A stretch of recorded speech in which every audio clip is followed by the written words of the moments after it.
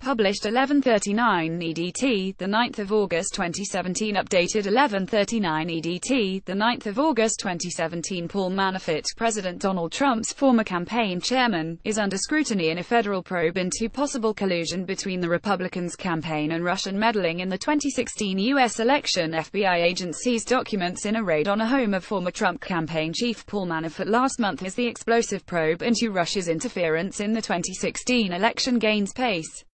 A Manafort spokesman confirmed the raid, which the Washington Post described as a pre-dawn search of Manafort's Alexandria, Virginia home just outside of Washington on July 28. The Post said federal agents took away documents and other materials acting on a search warrant from independent special prosecutor Robert Mueller's investigation into possible collusion between President Donald Trump's election campaign and Russia. FBI agents executed a search warrant at one of Mr. Manafort's residences.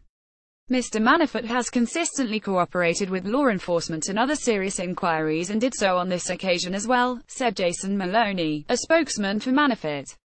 The New York Times, citing a person briefed on the matter, said the agents took away tax documents and foreign banking records. Manafort managed Trump's campaign until he was forced to resign in August amid reports that he was under investigation over millions of dollars he was allegedly paid by the pro-Russia former Ukrainian President Viktor Yanukovych.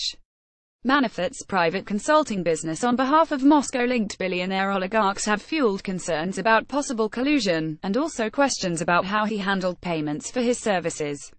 He also took part in the June 9, 2016 meeting last year between Trump campaign officials, including son Donald Trump Jr. and son-in-law Jared Kushner, and a Kremlin-connected Russian lawyer on the promise of damaging information about Trump's election rival Hillary Clinton. While the White House has downplayed the meeting as insignificant and said nothing came of it, critics said it indicated the campaign's willingness to consider cooperating with Russia.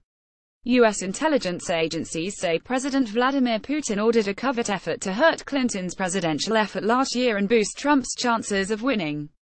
Sorry, we are not currently accepting comments on this article.